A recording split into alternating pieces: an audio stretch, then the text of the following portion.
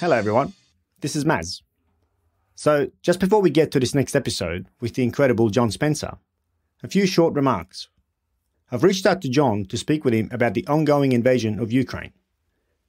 Given this extensive experience, especially in understanding the complexities of urban warfare, coupled with his daily engagement with people on the ground, I can think of no better person than John to shed some light on both the current situation as well as how we got to where we are.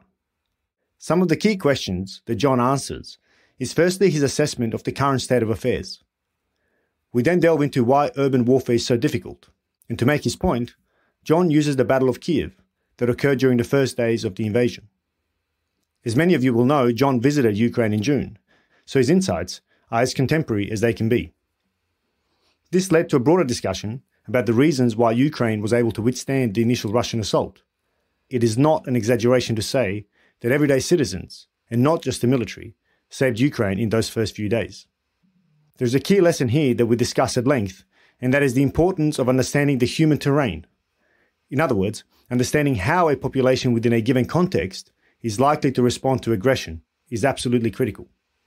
We also talked extensively about the power of narrative and how, when fused with modern communications, it can have a decisive impact. We discussed how the Ukrainian ability to connect to their citizens instantaneously helped galvanize resistance. Here we also discussed the birth and impact of John's mini manual for the urban warfighter.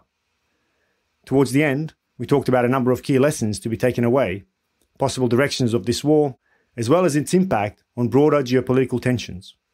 All in all, as you will hear, this was a wide-ranging discussion, and you'll be left in no doubt of John's credibility and depth of knowledge. As always, I encourage you to share the episode and discuss any points of interest, either publicly or by reaching out directly. So without any further delay, I hope you enjoyed this important discussion. My guest today is John Spencer. And if you haven't heard of this man, you've probably been living under a rock. He's an award-winning scholar, professor, author, combat veteran, and internationally recognized expert and advisor on urban warfare and other military-related topics.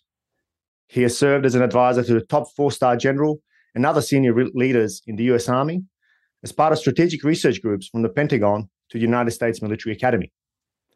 John also has over 25 years in the active army as an infantry soldier and has held ranks from private to major.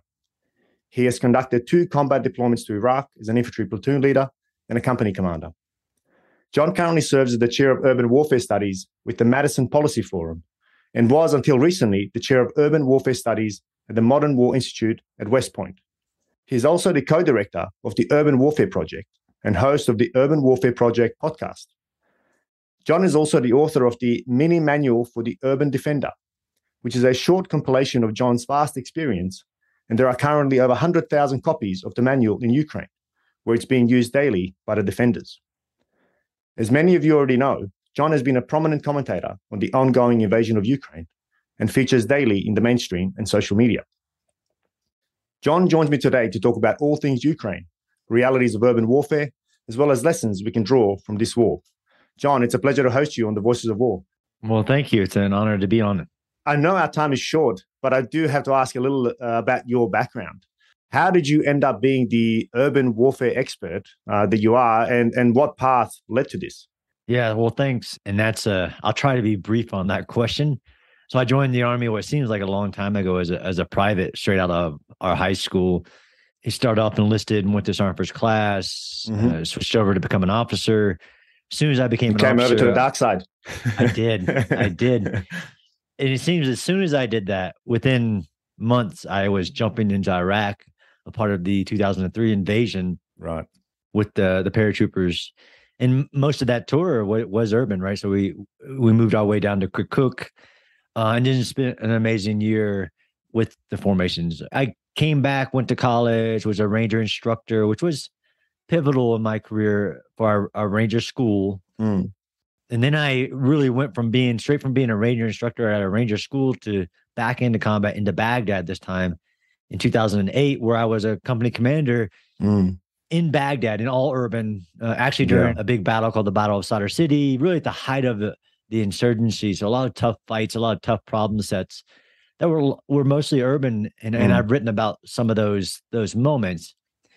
So I came back and I went into a fellowship program where I went to Georgetown to get my master's, but I also spent 2 years in the Pentagon, 1 year on the Joint Staff, 1 on the Army staff, and then had an amazing opportunity, which really, I think, where urban started. Although there's urban experience in combat, but academically, in 2014, I was assigned to the Chief of Staff of the Army Strategic Studies Group.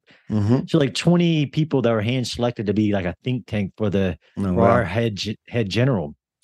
And for over a year, we studied one thing. We studied how the U.S. Army was prepared to fight and operate in mega cities. So cities over 10 million people. Yeah. So I learned a lot. Well, I learned a lot about research, but I learned a lot about gaps in preparing for urban operations because I really try to cover the whole gamut.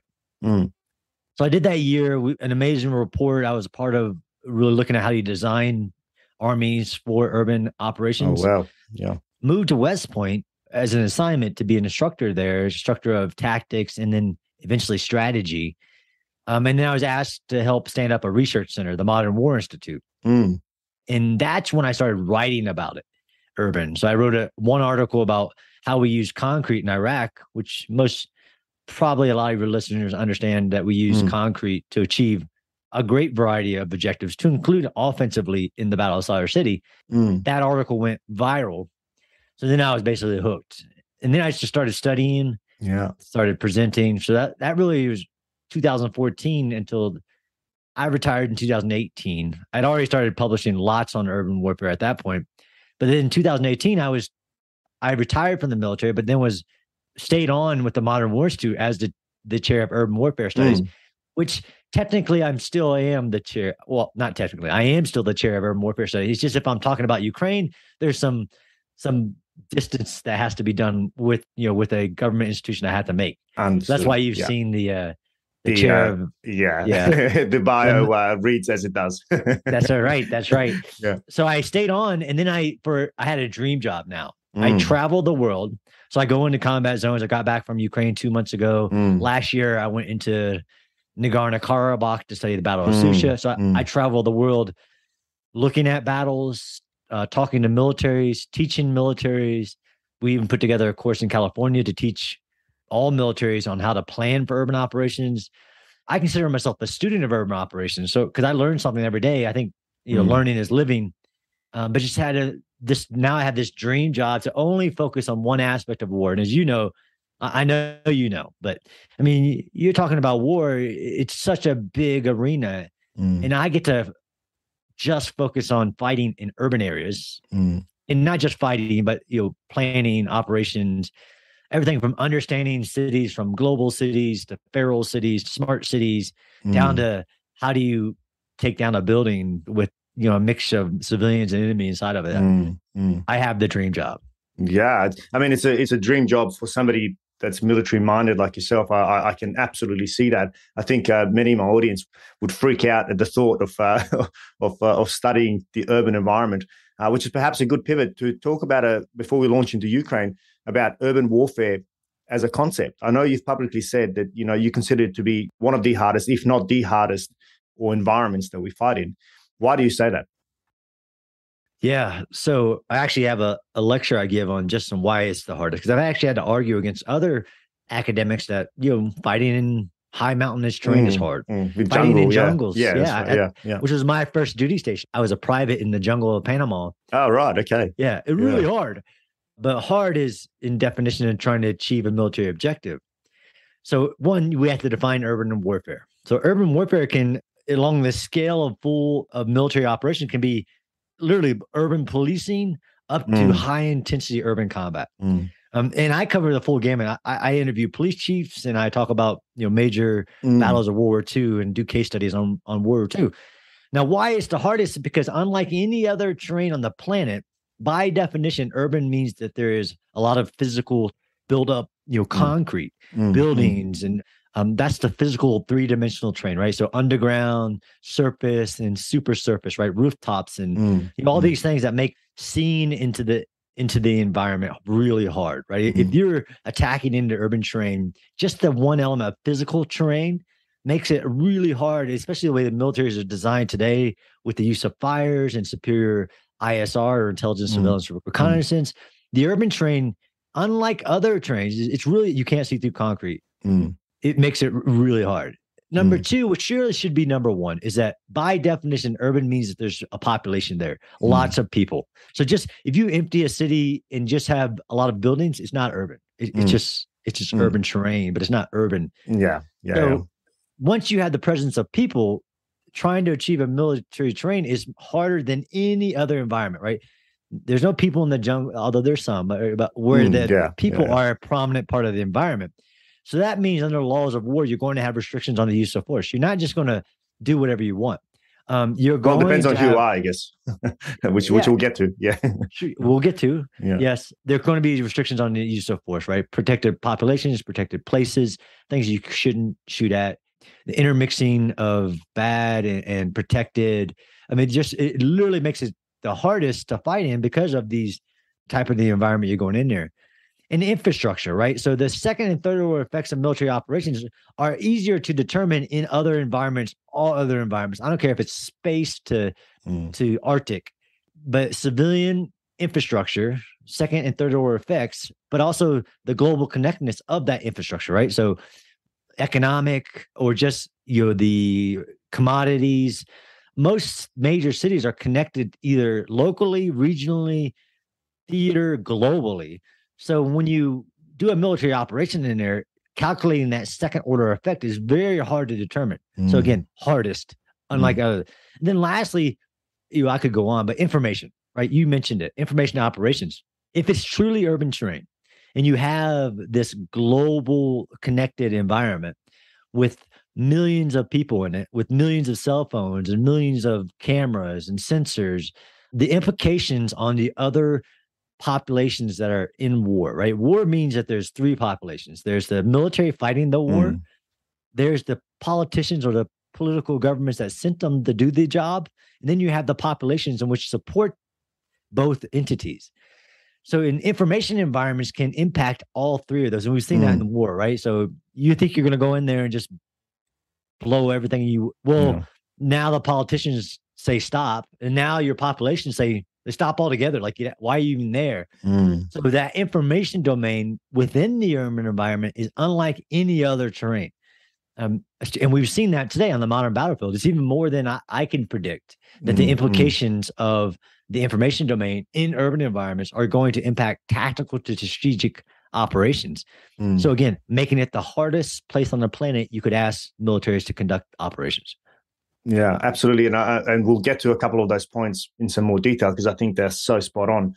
But maybe we can pivot now to Ukraine to get us to that point, because I think Ukraine is a horrible, real current case study of everything that you're talking about.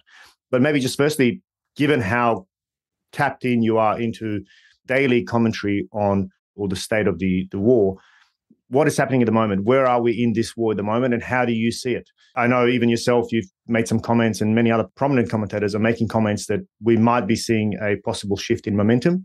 Do you agree with that? And where are you seeing this?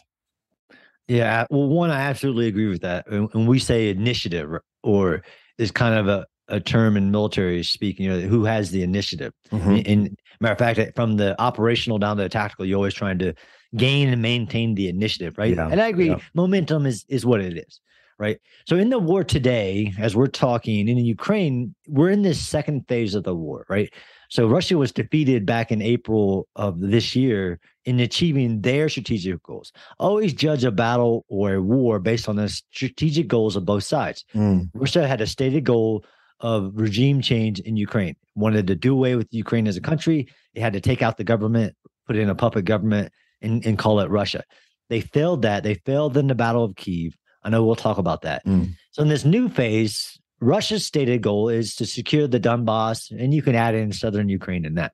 And at the onset of this shift in really April, May timeframe, it seemed that Russia had the momentum. It had shifted all its forces and reorganizes a lot of their forces, and were really pushing hard into Donbass, and had mass, because they do outnumber the Ukrainians, And then, in June, we start to see big battles like the Battle of Severodonetsk, where Russia is taking ground and can't be stopped.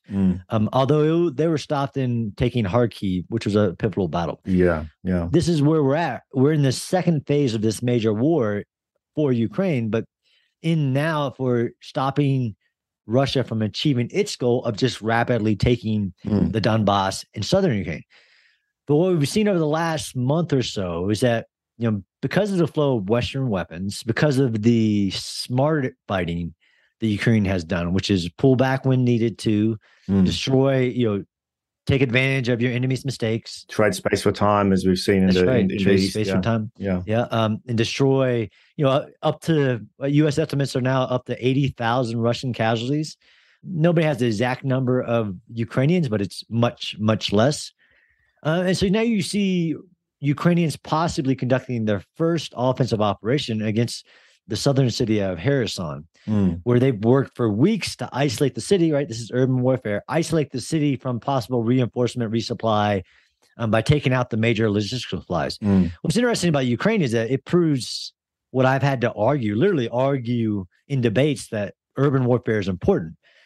All roads lead to urban, but to achieve either of Russia's stated strategic objectives, they had to take and control urban terrain. Either had to take Kyiv, had to penetrate it, or now they have to take the major cities in the Donbass, right? As soon as the Donbass offensive happened, if you want to take the Donbass, you got to take the urban areas, because they are the logistical hubs and the centers of power, ultimately. Power. All forms of power, right? There's four forms of power. Sorry, this feels like an important kind of lesson to take note. What are the forms of power that you're talking about? Sure. So we teach from a nation state, there's 4 forms of power, right? It's called DIME: diplomatic, information, military, and economic. Cities are the economic engines of nations. They're also the seat of political power. They're the source of informational reach. So this idea that armies colliding in the folded gap in the open areas is gone. Some people that I respect, like Anthony Bieber, who says the ideal of massive maneuver warfare on the open plain is dead.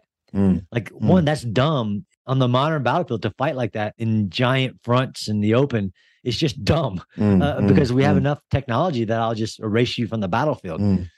So when Ukraine kicked off, there were people who are still stuck in that maneuverist, enemy-centric mindset, who said, go out and meet the Russian army on the field of battle and destroy the Russian military, that would have been the dumbest thing Ukraine could have done. So Ukraine smartly defended their urban terrain and let the Russians defeat themselves, smashing up against defenses. Yeah, it's also the only reasonable defense mechanism to have. I mean, it's we've seen, even Gulf War I is a perfect example of what happens if a military hits a military. The more technologically advanced and the more, I guess, the better connected military, the advantage is just, it's decisive. Yeah.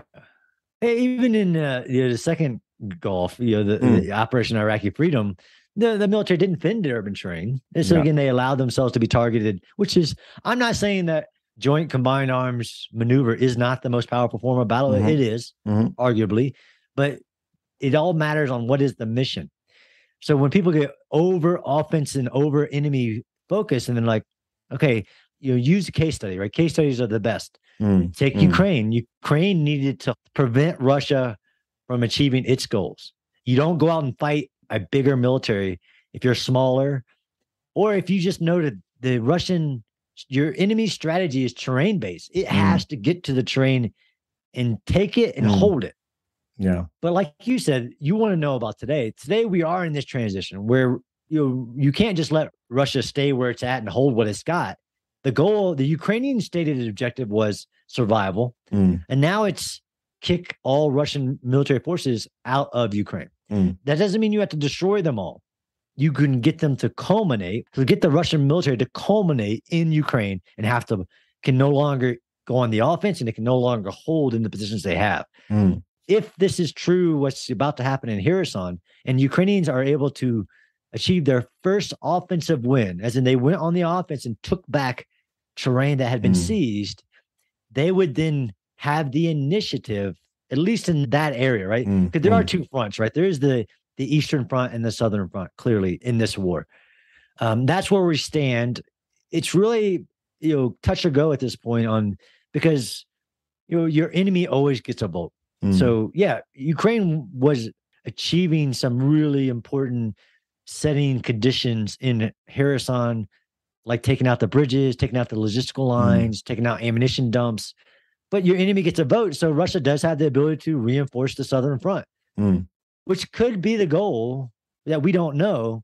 If you feared losing all of the Donbass rapidly, well, one way to stop that from happening, kind of like Mariupol defending till the end, caused the Russian military not to be able to advance on places like Zaporizhia and other, multiple fronts. This is war, right? So it's really hard to know without knowing the operational plans of both sides, but we can make some strong, like when there's a battlefield victory, we should call it that, right? The Battle of Kyiv was a massive historic victory for a smaller, I know Ukraine as a country is not small, but a smaller force achieving a big victory on the second largest military in the world. And before we get to Kiev, which I think is a really important piece, but why is Kherson so important?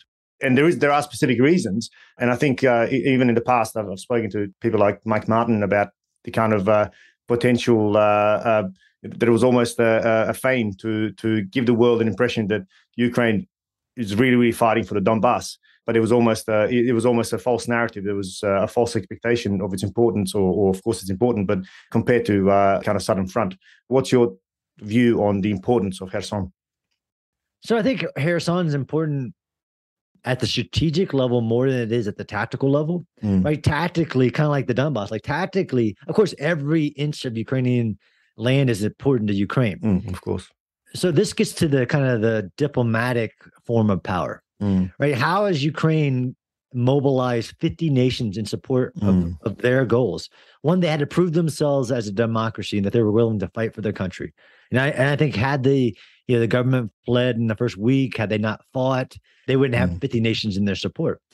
This is three-dimensional chess in diplomatic terms, right? Every country making a decision on joining Ukraine and providing Ukraine with whatever it is, even if it's just backing.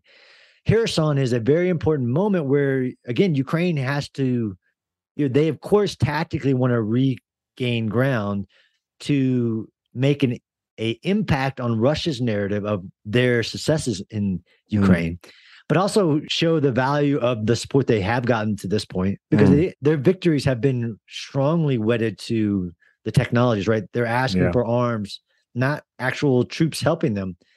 But you have to be able to show all these 50 nations and to maintain this arsenal of the democracy, this coalition of democracies. This, if Kherson works, you gain the initiative, that support continues and that support may grow. And as you have to look at every country's goal in this war, right? This is a war for, of course, Ukraine, but this is a war about weakening Russia in all its forms of power, which it is. It's every day it stays in the country, it gets weaker. Yeah. So if you can hit at their military strength, right? Because militarily, after they lost that battle, in this new state of gold, they looked very strong. You can take Kherson, you put a big crack in that narrative, as they really have, they're in a bit of chaos mode on just manpower reinforcements, right? On getting people, so that every win, of course, is great for Ukraine, but it's also a loss for Russia's in all forms of those powers, right? As they get weaker and weaker, to say that this is their goal. If the southern front starts to crumble, then you could see another phase having to be started by Russia, right? They control the information in Russia, but you could say okay, we didn't want, we've always said this is about the Donbass, right? We didn't want Kherson. We'll withdraw from Kherson as well. That's right. So this is about regaining the initiative after April of 2022, when the war started. The war had been won for Ukraine. The Ukrainians started to lose initiative, though, right? They started to lose ground. They started to very rapidly lose some tactical fights, like you said, trading space for time. If you were to turn that now with this increase in MLRS, this increase in all the munitions, you regain the initiative. And if you can get the enemy to make enough mistakes, that initiative will just continue to build, right? The momentum you're talking about. And then you can see, do you see Zaporizhia falling? Do you see, do you see the encirclement of Russian forces start happening? We're a long way from that, but every win matters, right? So each one builds up. You say we're a long way away from that. What's your thoughts on the European winter? It's effectively around the corner. I mean, we're talking 3 months really before, the cold weather starts setting in at least. And that's definitely going to have a change in operations for both Ukraine and Russia. No, for sure. And that's what we saw even in the beginning. One, terrain matters, right? And urban terrain really matters. Yeah. But weather matters. Weather has an impact on all weapon systems, on troop morale, everything. I would say it'll impact both sides, clearly. I think it'll impact Russians more, just based on what they've shown on their maintenance and logistical capabilities. And like I said, every day that this continues to go on, I think Ukrainians get stronger, as in their formations that they field, the training they receive, and the weapons they are able to get to the front lines. And Russia gets weaker. So winter will weaken Russia, in my thoughts. Now, the fear is that if you let winter come, could this slow down and the momentum of Ukraine slow down? That is a real fear. I have been adamant, and maybe nobody can tell you for sure, but this is not the way war works. You can't predict things happening that well. I think this war is months, not years. Other people have argued this is this is a long war. Like, look, long as Putin's in power, of course he's going to fight for Ukraine. But his military that he has fielded in Ukraine can only do so much. It can be pushed to culmination. Yeah. Because he can't mobilize all of Russia for a fight that's not an existential threat. What are your thoughts on the idea that Putin's working towards a frozen conflict? That this is a strategic success for him in many ways, that, he's taken a fair bit of territory, east and south. He's kind of joined east and south and still is connected, to freeze it effectively, which is something he's done in the past, where he'd, take a bit of ground, make it contested, and then over time start building, Russianizing, I guess, the entire population, which we know he's doing in the Donbass. He's, installing people that are favorable to Russia. Of course, we know about Crimea. We've heard the same already happening in Mariupol. So what are your thoughts on that as a strategy? Yeah, I think to think that every strategic assessment Russia has lost, even of all its forms of power, right? Dime is lost significantly on every level. Insert any country, in Ukraine especially, the world saw that its military is weaker than we all believed it was. Not to take too many assessments from it, but having visited Ukraine, so Ukraine's not the Ukraine of 2014. It isn't the Ukraine that lost Crimea and then the war was frozen for a little while. From my assessment of Ukraine is that they won't stop fighting anytime soon. This whole sue for peace thing is not an option. The things that have been done to the Ukrainian people, in not just in Bucha, but across Ukraine, they're going to fight every day. So they're not just going to stop fighting. Of course, all war ends with a political settlement, but there's no political government or population or generation of people in Ukraine at this moment, after what's happened, who's going to say, okay, yes, I agree with you. We should sue for peace. And then, everything that's taken, no, I just don't see that as any variable. Yes, if you would have talked to me in 2013, maybe that's not the Ukraine. Ukraine, much like any starting countries of democracies, its generations and its populations are different because of this war. So Putin miscalculated Ukrainians for sure, in every level, but to put that kind of thought process on where this goes, and that Putin could say, strategically, he's liberated these areas in that narrative, right? He hasn't liberated crap. But in that narrative, that anybody's going to settle for that, not the Ukrainians. And like I said, Russia has to fight the military it has. Ukraine has hundreds of thousands of fighters that aren't trained yet, but they're getting trained. And so even where we think they're weaker, they're growing in power, in fighting capability and morale, motivation and weapons, and tens of thousands of people being trained by other countries outside of Ukraine. Ukraine today is not Ukraine of even 2 years ago. And I honestly believe that Putin will go down as the worst nation state leader in modern era because of the strategic blunders he's caused for his nation, as a nation. let alone what he's doing to Ukraine. But as a nation, if you just put Russia on the table, he has made so many strategic blunders. He's going to go down in history, all right. But just as the dumbest decisions, and he can make a decision any moment to. It's not like he needs to save face. So I don't like that narrative either. That Putin needs to save face. He controls all information. He's built for decades the ability to. Anything he says is true. So if he says that we won in Ukraine and we've ended our special military operation, he could do it. That's the dangerous path, I guess, is that there's a contest of narratives. Ultimately narratives also, it is part of the information war. And information war is part of, the battle, which we absolutely can't forget. You made the point that you've been to Ukraine, I think it was a month or 2 months ago, and you made the strong point about what you saw on the ground from the people. And I think one of the things that we need to recognize, as an ethnic Bosnian born in Sarajevo, I can relate to this. You can't kill a people, and that's what we've seen here. We've seen truly the birth of the Ukrainian identity and Ukraine as a nation state. From your perspective, what you saw on the ground, what was the morale like, and how important is that, not just in this war, but just in war in general?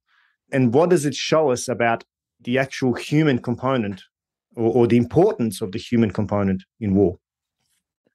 Yeah. So I guess if people need a reminding of that, war has what we say is in teaching this has an enduring nature, and it has an ever-changing character. The enduring nature is that it's human, right?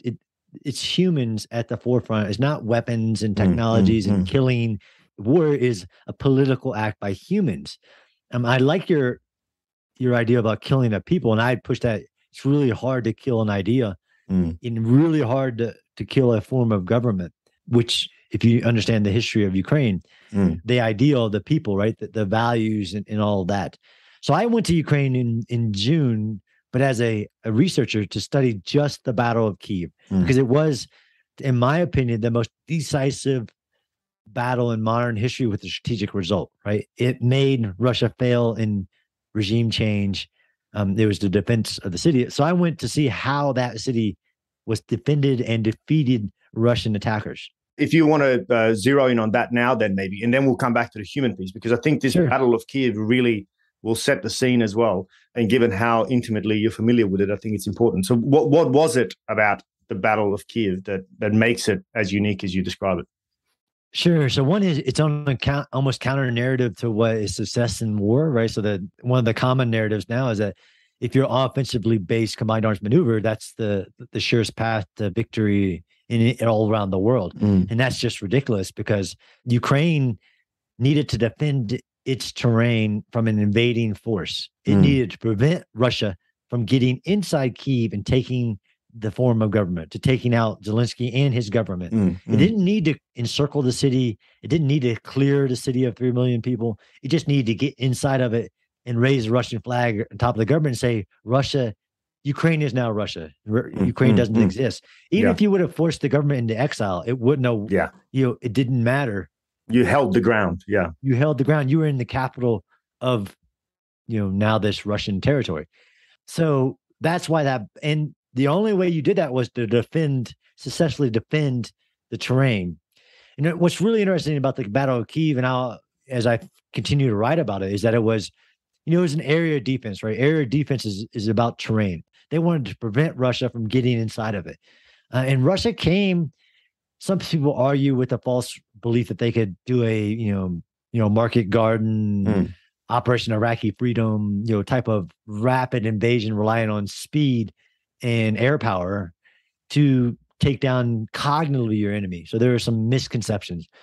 So we're trying not to stick the whole interview up, but what Ukraine did, one, there was a political decision for the Ukrainian military not to be in the defensive positions. There's some history to that, but basically the one brigade who was assigned to defend the terrain, right? Because Ukraine had most of its military in eastern Ukraine, in the Donbass, where they've been fighting for a long time. And they had formations in all the cities, but it wasn't massive amounts of forces. Right. Yeah.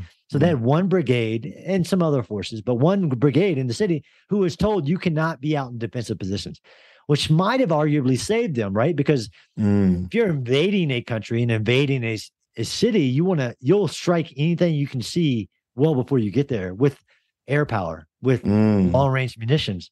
Well, the Ukrainian military wasn't out on February 24th, so there was nothing to hit. So some of the stuff got hit, but not That's very interesting, yeah. And also, I mean, if we combine that with the narrative of even Zelensky, up until D-Day, he was almost, well, at least that was part of the narrative, even screaming at the West, "Hey, stop building this up. We're not about to get invaded," which is history will undoubtedly show us that there was a master stroke strategically. Yeah, sorry, go on. Yeah, no, 100%. But clearly planning had been done, right? So even though they weren't in defensive positions, clearly there had been a lot of planning, probably with Western help, but let's give them full credit. And if it came down to worst case scenario, how could we defend Kyiv? So what I saw was one, the Russian military did create what's called a joint forcible entry. It did insert over 20 helicopters into an airfield, hostile airfield, which is classic rapid city taking, right? You take an airfield, you build an air bridge. And you start, you bring. So the Russians executed that. They got 20 plus the VDV, the Airborne and Special Forces, and they got in there, right? CNN's interviewing them on the 25 February, right? But the problem, and then they drove with rapid force, multiple mechanized formations driving in from Belarus on 2 avenues of approach. But then you had other formations driving on Cherniv and Sumy and Kharkiv, other places. So they spread themselves thin. But the main attack of Kyiv, they tried to seize this airfield, and they did. A little luck for the Ukrainians that there was also a National Guard unit stationed at the airfield who wasn't there, but a lot of their forces was, to include their artillery. So the Russians get these 20 helicopters, seize the air lodgement, but they didn't bring enough to seize it with what, right? Because usually you combine that with holding for long enough to get so you have air being the air bridge set up, and you have air coming in with more reinforcements. Well, once you can contest the air with, let's say manpads like Stingers and other capabilities, it's going to be really hard to bring in things, even if you got your helicopters in low level altitudes and things like that, using surprise. So what happens is that the airfield gets attacked by artillery and Ukrainian special forces, and the initial people that came in get eliminated. And really, there's a little bit of luck here, but those forces that were dropped into this airfield, and it wasn't the only airfield they tried to see, that basically struck or tried to use. It was the main one, but the forces that landed get eliminated, and then the airfield becomes unusable. So when the mechanized forces show up, about 10 hours too late, they reoccupy the airfield, but it can still not be used as an air lodgement. So then what you have is these mounted formations just not encircling the city, but trying to find a way in. Who are the backups, right? The mechanized push, the penetration. So they had to penetrate Kyiv. What happened was, and this is the beauty again of the Ukrainian planning, is they blew all their bridges, just about all of them, hundreds of them. They raised the water level of 3 rivers. So that they used the urban infrastructure to build a porcupine defense. A moat effectively around the castle, right? A castle. So I actually say they closed the castle gates. Yeah. Which is actually, it's an ancient fortress city. I mean, it's, if you understand why cities are built. So I was fascinated by that. And every bridge we went to visit but then there were, this is a heavy mechanized Russian formation that's coming your way. But now most of the routes are gone that they thought they were going to use. They had old maps. The Ukrainians spray painted or took down all signs. All the signs, which was, I mean, geez, yeah. Which I had heard about, but until I saw it, like, no, all the signs. That's incredible. Yeah. So now you have Russian formations driving in. Now all the bridges are blocked. The rivers have been raised, so all the marshy lands. Now there's rivers in your way. And then there's only a few ways left in. And it is the Ukrainian civilians that come out to fight. So if people have this idea about Red Dawn, this is beyond Red Dawn. This is Ukrainian civilians, many who had prior military service from 2014 on, who just said, what, Russians are here? And they grabbed either weapons in their communities or, again, this goes to planning, 18 to 20,000 AK-47s were distributed in the Kyiv region by the government. They literally were handing out one AK-47 and 2 magazines telling people to go out and fight. So now you had like a few roads left over. And this is what happened. Like in Bucha, there's one bridge leading from Bucha to Irpin. It's left open on purpose. Russian formation drives into it and just gets decimated. Just tens and tens of vehicles just decimated like within days. This is the first couple of days. So they created what's called basically a defense in depth. But the battles are happening on the peri-urban by Ukrainian civilians because the military is using their limited resources on whatever, like artillery on Hostomel, like artillery in that ambush in Bucha, or when they try to push into Mashun, or when they push into Brovary, so that you almost have this command cell deep in the city, likely underground, because there's a lot of underground in Kyiv, who are allocating just a few resources they have to create this massive block. And the thing about defenses is people in my community say, urban defenses never win, right? So usually the defender loses historically. But I call that, I say bullocks. It's how long do you want somebody to defend for? Kyiv didn't have to defend indefinitely. Kyiv just had to defend long enough for what was sent at it to be destroyed or to culminate, right? That's what happened. Russian forces attacking Kyiv culminated when they couldn't get in because they thought they were going to do a rapid takedown and it would only last 3 days. I honestly believe that they thought it would only last 3 days. So that now you have their logistical supplies being hit, railroad heads being hit, logistical convoys getting stuck. So the formations that did make it into the Kyiv Oblast are starting to get cut off, running out of supplies, running out of their commo. They can't talk to each other, running out of gas. It just becomes a nightmare for them. And eventually, because there's all these other battles going on all around Ukraine, there's no reinforcements to be sent. So they culminate. And no path to send them through because you haven't secured either the air bridge or the land bridge. Yeah. And there's a breakthrough in the east in Bavaria where these forces that are stuck get ordered, like you will push and you will drive down the main road. And this is this famous like column and parade that we see in Bavaria and Skyburn that just comes down the road and runs into a complex anti-armor ambush of the Ukrainian military and then hundreds of civilians. So I really think this element of the volunteers, right? So on paper, it was one brigade. In reality, it was tens of thousands of Ukrainians. In reality, it was a nation. Yeah, it was a nation, right? Yeah. And this is the point of the nation rose up. You have, stories of grandpas and father-son RPG teams. And then the other aspect is about the weapons. When Russia inserted itself in Ukraine, just like in urban environments, as soon as you touch it, you change it. They changed Ukraine as soon as they inserted themselves into it, even militarily, because the first thing that the Ukrainians did when they destroyed something is they ran up and took everything they could. So I ran into all kinds of Ukrainian civilians with high speed or like sophisticated Russian weapons. Well, there's a lot of farmers with tanks, right? That's right. Exactly. So this is this amazing defense that happens, right? A classic area defense in depth, using the infrastructure and then capitalizing on the civilians, right? And I don't like civilians in combat. Nobody does. And once a civilian picks up a weapon, it's no longer a civilian, right? It's a combatant. So, but these are the decisions that Ukraine made in like 24 hours. They instituted martial law, right? So any adult male from 18 to 60 had to stay in the country and was told to go out and resist. And they did.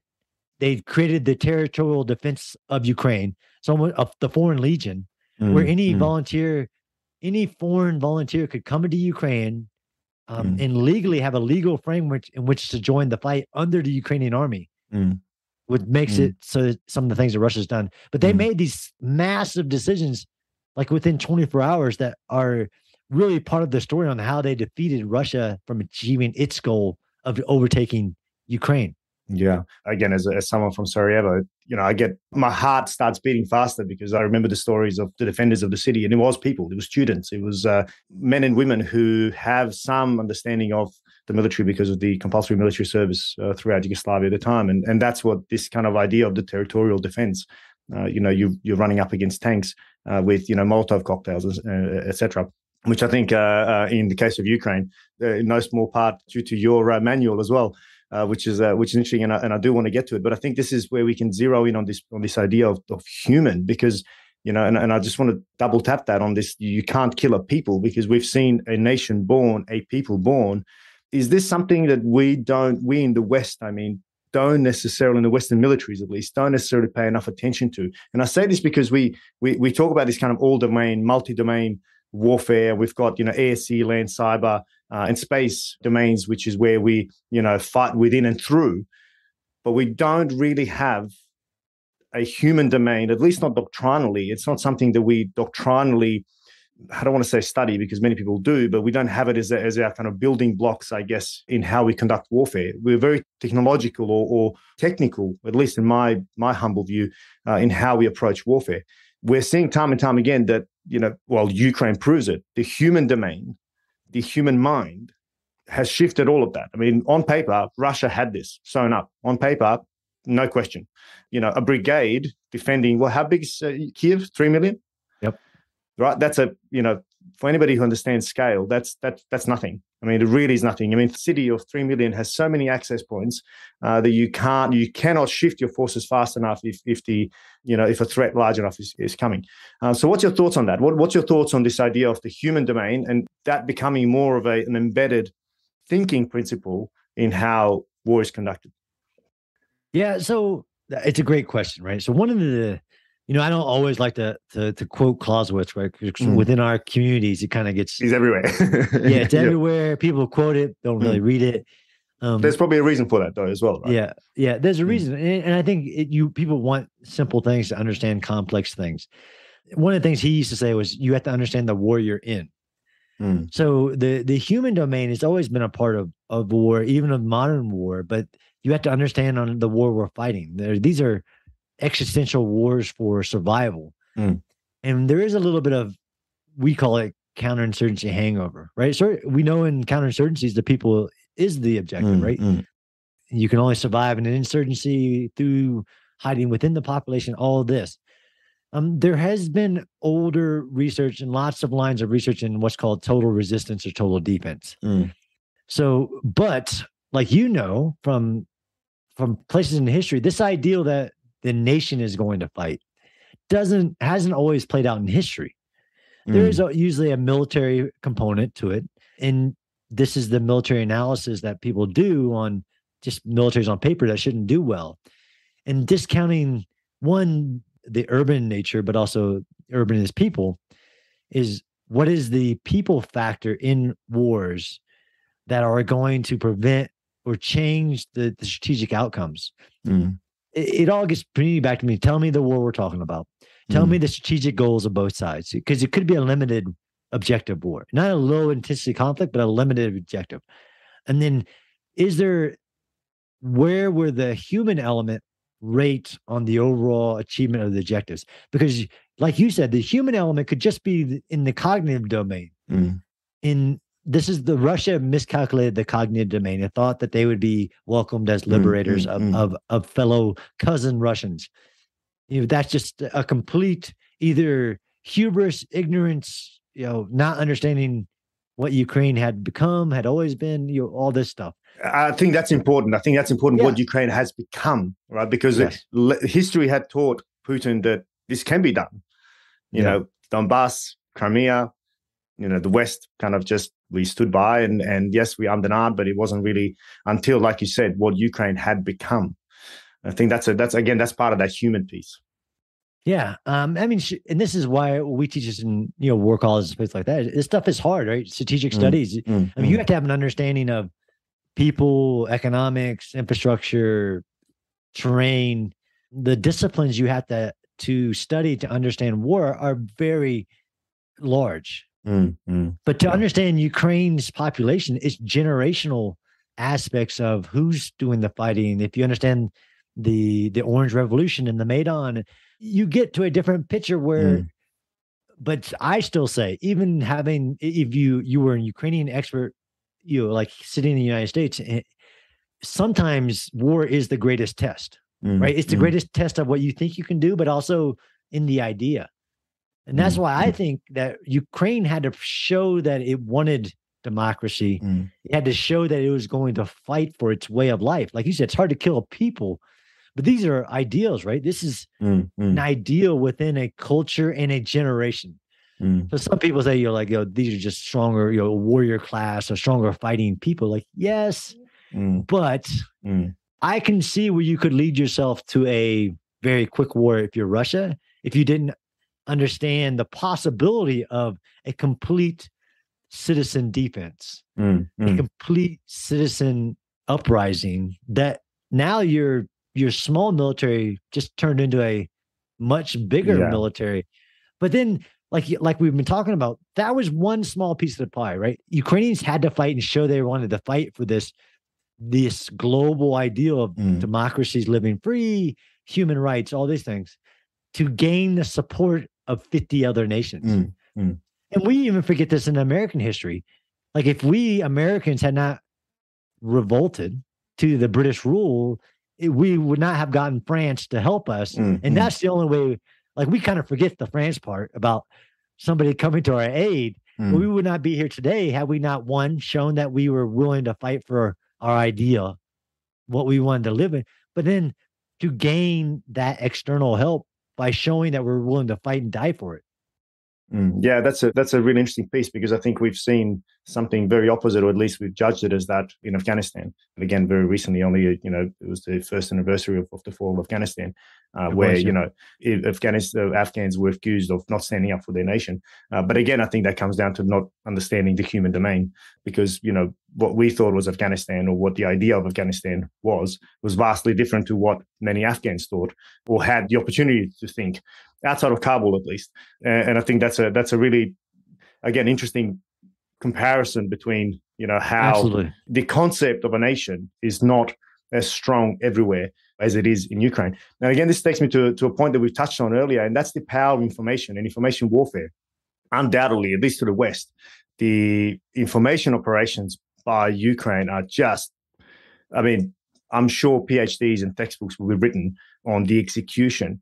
But in your view, and especially given your book, Connected Soldiers, where you talk about this idea of connectivity between a fighting force and its cohesion, how have you seen this reflected in Ukraine, especially, I guess, maybe even at the start of the Battle of Kiev, and now kind of more in a more enduring nature? Yeah, absolutely. So, more quotes for you. But I think that, again, information warfare in the information domain always has to look through the prism of the objective. War is a battle of wills. Now, Clausewitz said it was the wills, opposing your will on the enemy. I argue that it's just a battle of wills. That means in multiple populations, and that battle of wills, so the will of your enemy, you can achieve a cognitive win, and they just surrender. That can be through force, or through the threat of force, or just from the situation around them. But then, like we've been talking about, you have the will of the globe in this case to support one fighting force with whatever it is that they're willing to support, right? This is the will of the three populations, the military, the politics, and the populations. Where the modern technology or the connected soldier comes into place is that there's, unlike any other time in human history, we're more connected than we, every aspect that matters in war, right? From tactics, from being able to, tap into a cell phone camera or fly a little commercial drone and I can see you. So the enemy's ability to surprise, which Sun Tzu said it was the most important element of warfare, is intelligence and the ability to surprise somebody. Well, how do you do that on a modern battlefield when I can see everything from millions the sky, of eyes, and millions of eyes, from satellites to highway cameras? But in the information domain is this ability to see into it. I don't have to listen to what somebody's telling me. I can watch war happening in real time. Yeah. I can see videos of war, battles being won. I can see videos of atrocities happening. And then that influences people's will either to continue fighting, to support a fight, or to stop fighting. I'm sure we'll talk about it, but information technology also, when you understand the human element is more important than any weapon, then the morale, cohesion, and motivation of people to fight, not just soldiers, but people, like we're talking about, citizens. If you can now talk to them directly in mass, unlike you've ever been able to in history, then you can influence their will to fight. And I think this does get to President Zelensky, stories that some of these stories like Snake Island or quotes by like Zelensky, I need ammo, I don't need a ride. Yeah. Those are more powerful than any bullet that's ever been created because it's hitting the mind, it's hitting the will of people to fight. And when you lose it, like Russia has, then there's no more fighting when people lose the will to fight. Yeah, absolutely. And I think that's again, it's one of example of some of the short snippets. They're sound bites that captured the world. And I think at least when I say the world West, I mean, I had Carl Miller on pod as well not long ago, who looked at the narratives, Russian narratives in the BRICS countries, which is it's not as clear as to who's winning the information war in some of the non-Western nations, and that's still a contested space, but certainly in the West, which for Ukraine mattered because the weapons reinforcements are coming from the West, which is obviously to its West. So it really played into this, and you could see it on social media in particular. The kind of international support for Ukraine's resistance was growing by the minute, and Zelensky at the front with some of those kind of quotes just had a huge role to play. But also your book, or your manual, it plays a part in this because I think this is where we're talking about technology and connectivity and I guess the information age or the internet. If I'm correct, the mini manual for the Urban Defender was kind of born on Twitter. Did I read that right or hear that right? Absolutely, 100%. Tell us a little bit about how that happened and its impact as well. I mean, it is used on the battlefield right now. Yeah, so war is all about timing. So because I was able to watch the war in real time, right? So I could watch a live feed in Kyiv. We all could watch Russian, the CNN guy interviewing a Russian paratrooper on the day of the invasion. There's been television wars in the past. There's even been, some people would argue TikTok wars or Twitter wars, but this is the first like full out social media war, I think, in history. And my small vignette is an example of that. So me having studied urban warfare for a little while, watching the war unfold on February 24th, then I started to see things like Russians rushing through urban areas uncontested. They're just driving through areas. And then I was hearing Ukrainian government officials on radio broadcast saying, go out and resist. And that was it. That was the message, go out and resist. And then there's another message saying, make Molotov cocktails, go out and resist. So through Twitter, I was seeing this. And then I said, oh, let me put out one tweet, a longer threaded tweet saying, if I was, John Spencer, just a private citizen who had studied urban warfare, if I was in any of these cities, here are the things that I would do. So I put out a tweet saying I would block all roads. I would park trucks in the roads. Sometimes war is literally just stopping somebody from going where they want to go. And in the invasion, it was a lot about that. I would never be standing in the open because you could be bombed. I would use concrete. I would attack from the second story floors, and I would build tank ditches. And I put out a list of things that I would do to defend. And defense is a very specific thing. Well, that tweet went viral. That one tweet, and got seen by millions of people. And a great majority in Ukraine. As I watched the war unfold, I started seeing more things like people like filling sandbags and so I started putting out images through tweets of do this, not that. And some of it's my history too. As a soldier, I know that people under stress who know nothing about the military need very clear instructions, right? Rather than just go out and resist, like go out and block every road that you physically can. And then be in groups because you need it. So I started putting out a series of tweets, and then eventually the way that Twitter works, people started like, I can't see your tweet anymore just because of the thread. That's right. So the first version of the mini manual for the Urban Defender was literally just a series of 20 tweets put into a PDF and posted online. Well, every day as I was watching and getting feedback from being able to watch the war and be able to watch the fighting, I was able to put more in there. And then at one point, the Ukrainian military, again, somehow watching my tweets, I guess, the government took my tweets and put them out on their website for resistors. So and then eventually the manual, they started printing off my manual as I put up version 2, version 3. So the Ukrainian Department of Defense is printing off versions of my manuals, and you start seeing it everywhere. And then really the culmination was a Ukrainian publisher, because of course it was translated into Ukrainian. Asked for my permission to print off 100,000 copies of it. And I said, of course, I'm not making any I don't make any money off of it. Mm. And it was in Mariupol. It was just a humbling experience, because even military people, then this is the kind of switch, like it was for civilians, right? It was for civilians who were being told to resist. And then you did see the environment start to change. You start to see buses parked in the road. You start to see people not standing in the open. You start to see people attacking from higher levels of the urban train, and creating the meat grinder and the porcupine. And then it started becoming for the military, as even military people don't study urban warfare. So there's elements of historical urban analysis that I've studied, and I've even published on, like how to defend, like tactics to defend a city, snipers, obstacles, underground, these elements that people just don't know, even if you're in the military. Yeah. So then I started evolving it even. So then the military, like I have all these pictures of Ukrainian army person on the front line reading through my manual. So it's really humbling. But back to your question, this is how a guy who's not in the war, thousands of miles away, can go, hey, I got a few ideals that might help you. And somebody not only listened, but then it circulated, it went viral. That's the impact of the world's ability to help in a war. Which is an evolution of this kind of, traditionally it was known as, CNN factor. When I first joined the military, we studied, the CNN factor. I think it was Gulf War, where it was the first time we had war live in our living rooms. This is an evolution. This is no longer just on receive. This is now actively participating, from our living rooms.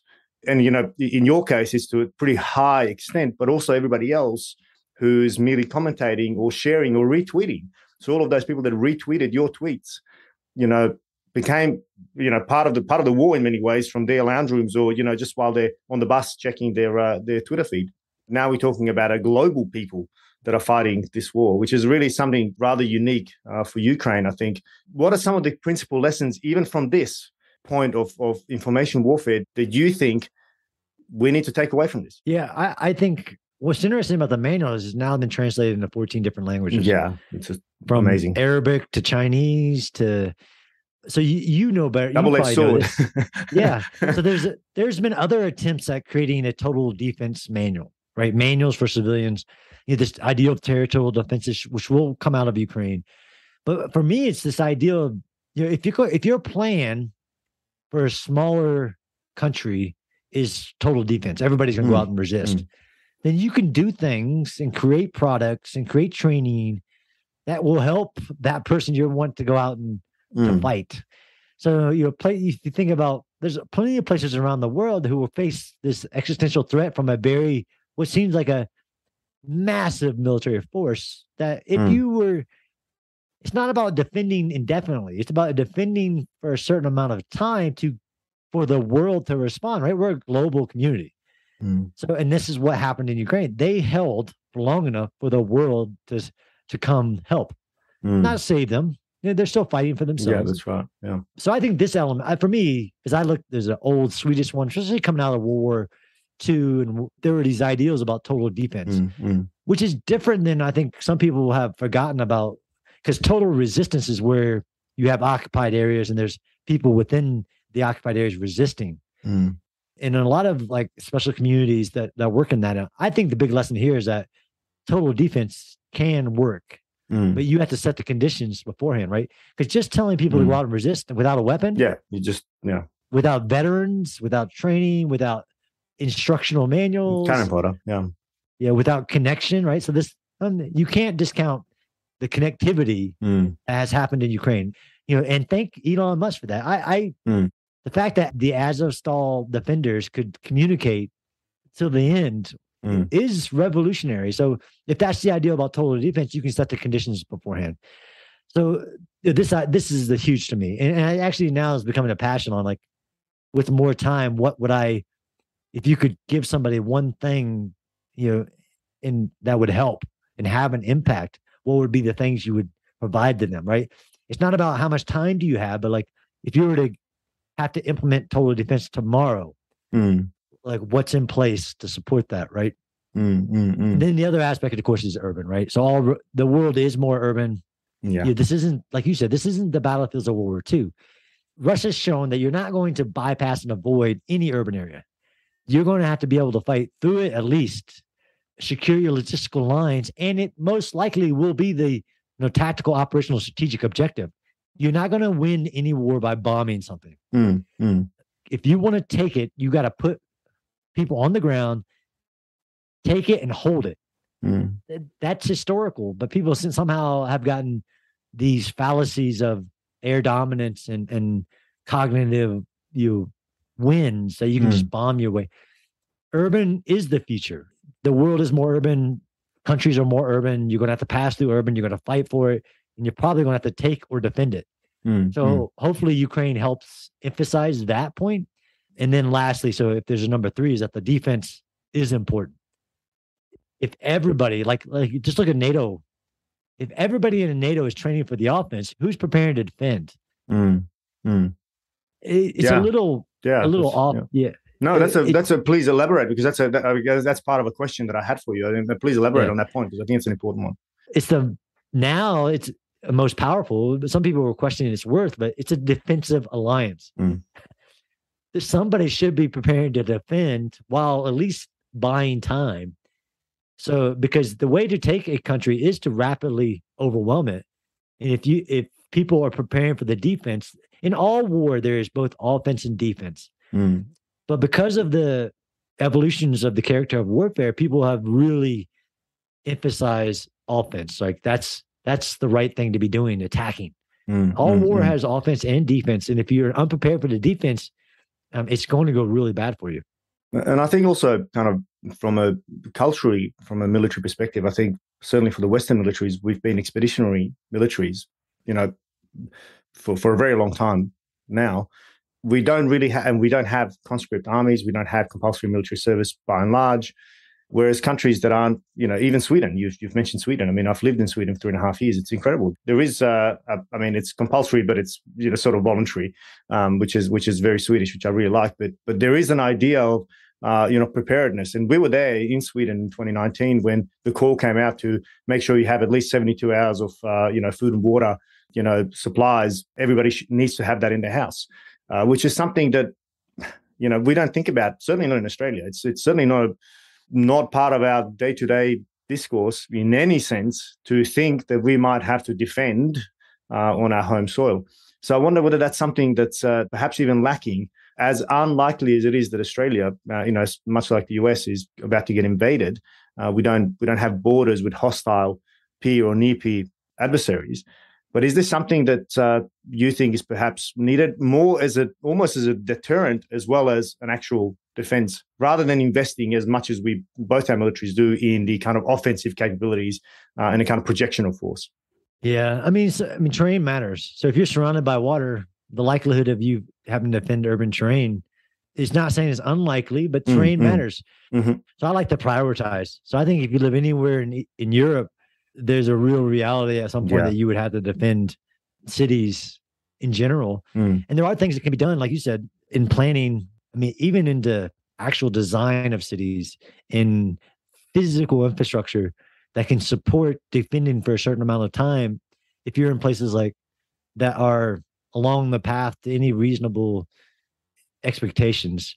Now, like I said, United States, Australia, there is an advantage to terrain in having water borders, right? Water is a very massive terrain. And we used to have coastal guns and all that stuff.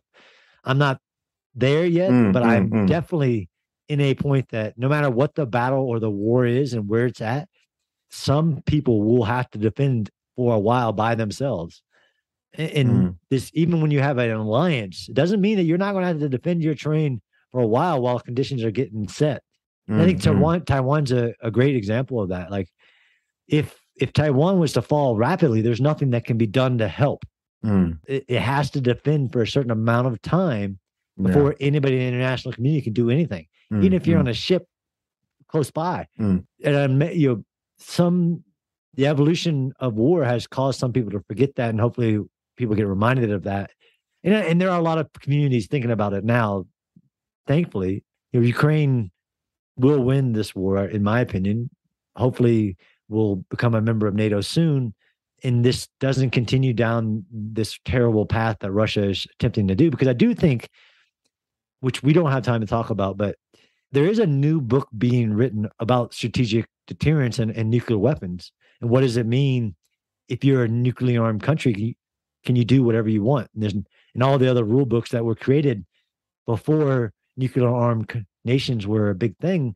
That all these rules were put in place before that, and that's why I'm going to do whatever I want up to a point that I think is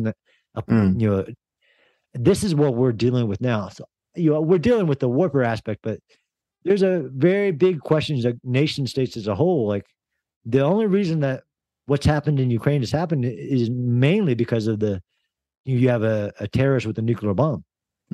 So what do you mean by new rules have been written? Yeah. So right now we're all playing by the rule book that was created for nation states before nuclear weapons. I mean, it really, besides the United States at the end of World War II, the books were being written on what was acceptable for the world, the invasions and the alliances and the United Nations and NATO and League of Nations.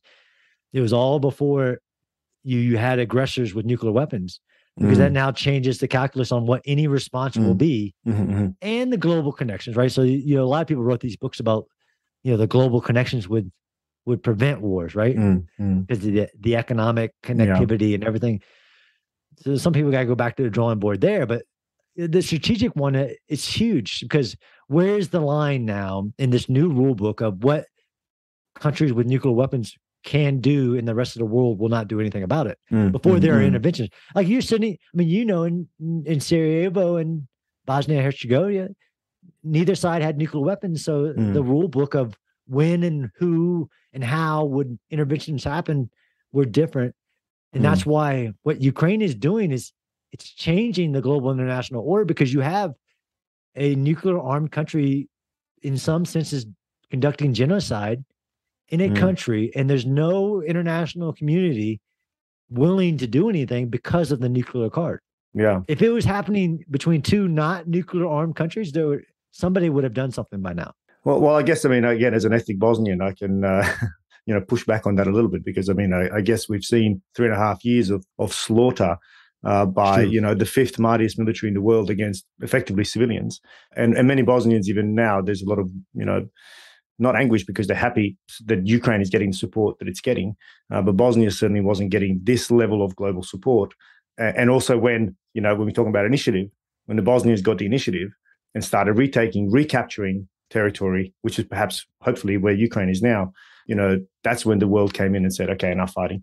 But that's perhaps a separate discussion, a separate podcast. But I think the point stands is that, again, this is about the kind of initiatives and maintenance momentum and morale. And I think we're seeing a very, very different, and I really do believe that it's due a lot to the connectivity. If Bosnia had the same connectivity as Ukraine has right now, I think we'd see something very differently, because then we would see, the butchers of Bosnia, we'd see the bombing of Sarajevo. We'd seen the bombing of the maternity hospital in Sarajevo, of Tuzla going down, of various cities being, basically being choked to death. We'd see the carnage left by 155 millimeter howitzers, et cetera, et cetera. We'd see the people fleeing, and I've made this comment on Twitter myself. One of the most emotional things for me seeing was I think it was an 8 or 9 year old boy crying on a bus, crying for his father who stayed behind. And that hit, it resonates with me even right now.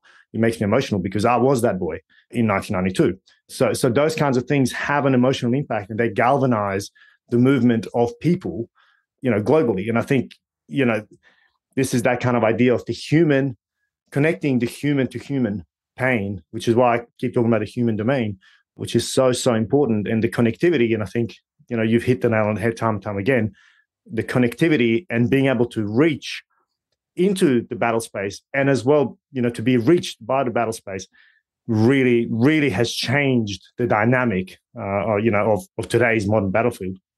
And maybe my last question, and I think it ties into your previous point. In your view, how important is Ukrainian victory in the grand scheme of the kind of current geopolitical tensions? Yeah, I think it's vital. I try to stay in my lane of the urban warfare. Sometimes I venture out of it because of my strategic, and my personal thoughts as a citizen. I think it's vital from the geopolitical stance, even as our chairman of the Joint Chief of Staff said, is that if Russia's able to succeed in Ukraine, it rewrites the global order, where a nuclear armed nation can invade and take whatever it wants of a non-nuclear armed nation at will. And it rewrites what is acceptable and not acceptable with nation states. So I think it's vital for Ukraine, of course, to survive. It'll survive as a nation, of course, I personally think, but it needs to win overall for its new Ukraine. It needs to win for Europe because you have this aggressor who is won't stop at Ukraine. And I think it needs to win for the world because all the luxuries that we have in the United States, the prosperity and all this is only made off the backbone of the global international order, from economic ties to diplomatic and information ties. If Russia succeeds, all of that changes. So that's why I think it's so critical, the Ukrainian victory. Yeah, I couldn't agree more. And I also think it's hopefully potentially a deterrent, and also realizing that. And again, I just have to kind of weave in my own views of war here. I think Putin has proven that, war is not the answer here. You're paying a much higher price than you thought. So hopefully it could also serve as a deterrent for other global leaders who think that force and violence and war might solve their geopolitical strategic goals. Of course, I think, that's more often than not a fallacy. But on that note, John, I'm very humbled that you've agreed to speak. So thank you very much for giving me so much of your time and sharing your insights so candidly. I know your time is short and you're undoubtedly going to jump on another bunch of interviews, over the next couple of hours. So very grateful that you've spoken with me today. I really appreciate it. Thank you. Thanks, Verdun. It's been a great pleasure. Thank you for listening to another episode of The Voices of War. And since you got this far, please consider showing your support by liking and reviewing the show wherever you catch your pods. Also, if you're able, please consider showing your support through our Patreon or Buy Me a Coffee page. Links to both are in the show notes. Thank you, and until next time.